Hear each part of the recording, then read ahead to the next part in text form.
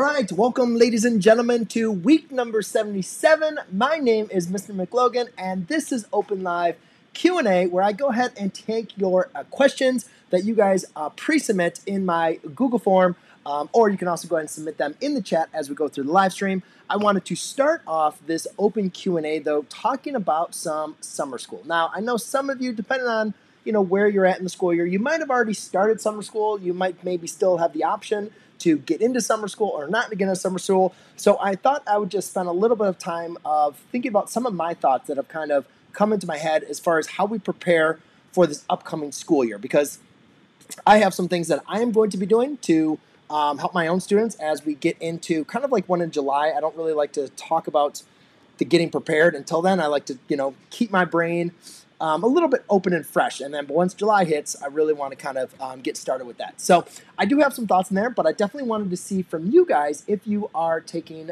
summer school or maybe if you've already started. So let me know down in the chat below. I already see that Angelo and George and Joseph are on. Does summer college? Yeah, well, I mean, not really. I mean, I think a summer college course is, I wouldn't count that as summer school.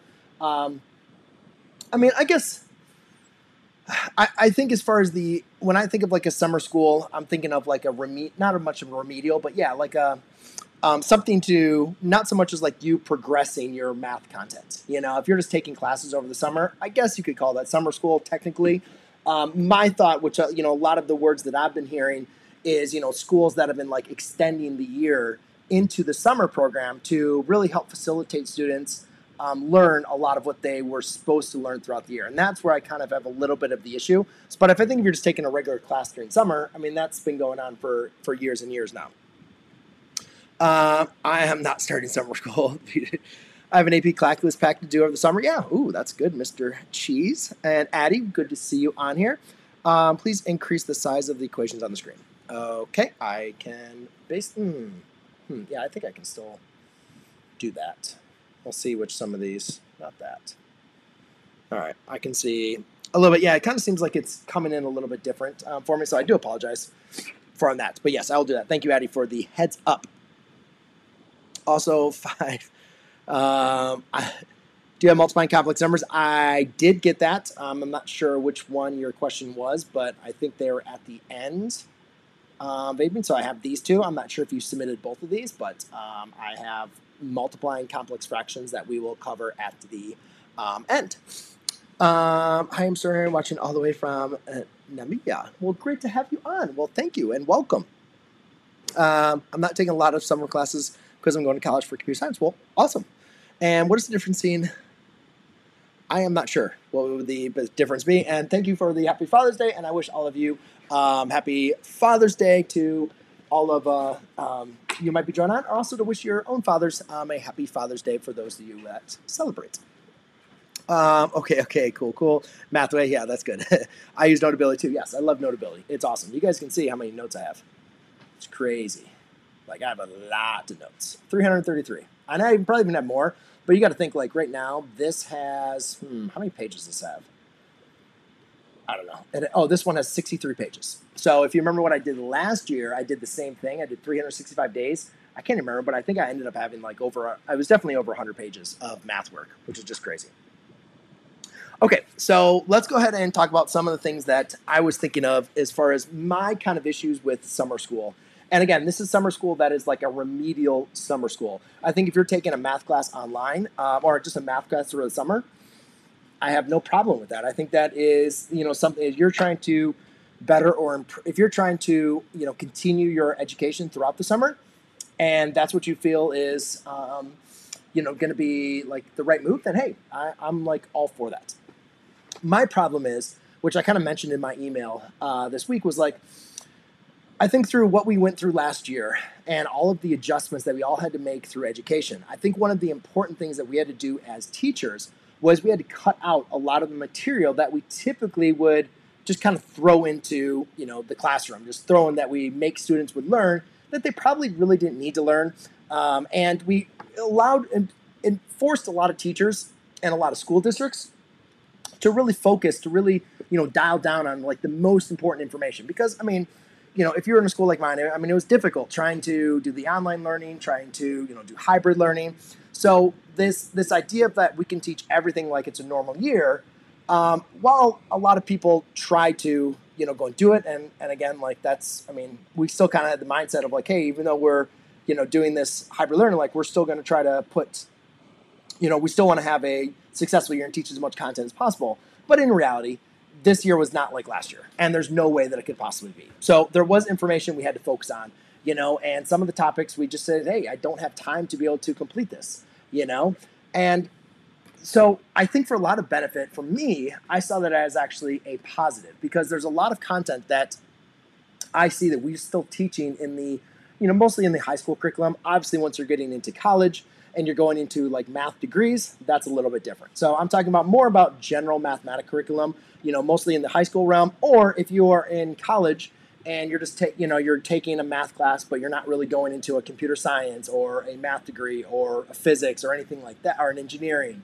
But if you're just taking those kind of general math courses, we're still making students have to know a lot of this material that I think is just kind of not as necessary as it used to be. Oh, no, no, no. I forgot to plug in the internet. Okay, that's all right. So hopefully you guys let me know if it needs to buffer a little bit more from on there, because I did not actually hardwire this in. So I'm actually going off my Wi-Fi right now. So if it seems that my internet is slow, let me know on the chat and I can go and get my hardwire in. I kind of actually totally forgot to do that again this time. So let me know on that. But yeah, if I start buffering, please let me know. So we took out a lot of curriculum, and what I feel like what I'm seeing a lot of districts and a lot of the chatter that I've kind of seen is the summer school is their kind of way to kind of put some of that content of making students the stuff that we really didn't need to learn, and just kind of pushing that back into students. And I just don't think that is the right approach. I think we need to build off of what we just went through on the COVID. I think we need to really look at and assess the content that we are teaching, how we're teaching it, and how students are going to be successful in their math classes. And if we're just going to try to take summer school and say, oh, we missed classes, and let's throw students back into the classroom and try to, force feed them down this old mathematical curriculum, well, then we're just going back to the old ways. And that's what I had a problem with this. That's why I said skip summer school, because if that is the situation, and again, this is a very broad statement, because not everybody's summer school is exactly as I'm describing it. But if your summer school is something where you're going back into a broad statement, or I'm sorry, if you're going back into what was the word I was just saying? I just lost my train of thought. Yeah, it was buffering. All right, thank you, Maddie. But yeah, if it's just going back to the old days, making you go back and rote memorization and a lot of these old processes and stuff, I don't think that's the right approach. I think what we got to do is we got to look forward, and what we want to do is take what we did last year and say, all right, what can we learn from that year? What is the content that we want our students to go through, and then move from there. Now, as a math teacher, I know there's a lot of skills that students lost. I know there's a lot of techniques and processes grade, and kind of acting as a supplement just to try to support, but it's still encouraging that kind of the investigation and students to really do work through a lot of those problems. I don't have as much of the problem with it, as long as it's supporting the students into going into that next year. Because my idea, which I've talked about, I would much rather see, rather than, I like the summer. I think the students need time off, and I think it's much better for you to have time off away from school to kind of reflect on this year, to reset from this year, and then really just to kind of go into this new year knowing that possibly there's going to be some gaps in your understanding. There's some gaps in your mathematical ability.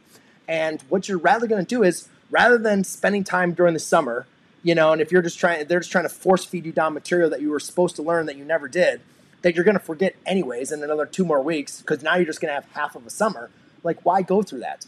In my thought, what I'd much rather have you do, you are lagging hardcore. Okay, hold on a second, guys. I will upgrade my stream.